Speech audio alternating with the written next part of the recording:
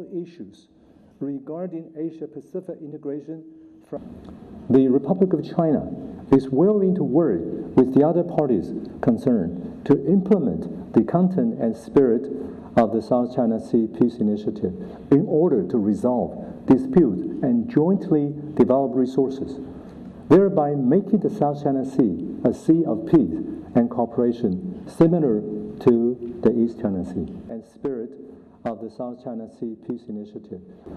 Basically, the Republic of China hopes to be a responsible stakeholder and a regional peacemaker. We emphasize that while sovereignty cannot be divided, resources can be shared, thereby replacing sovereignty disputes with resources sharing. So we propose that disputes be shelved and development proceed jointly. Thank you very much.